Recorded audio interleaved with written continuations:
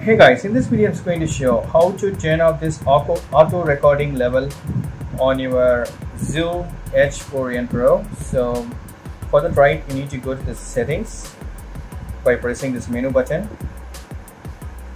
Press this menu button for 2 seconds and you can see these options. You can scroll down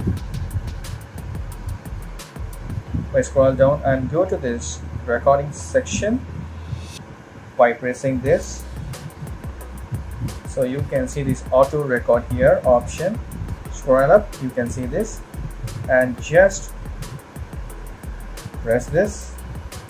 You can see now it is turned on already, so I'm going to turn off by pressing this. So I need to select this. That's it. Now auto recording mode is off in Zoom H4N Pro. That's it. This is the way you can follow this method. That's it. Thank you so much for watching. Please put a comments and feedbacks and maybe from. Thank you. Bye.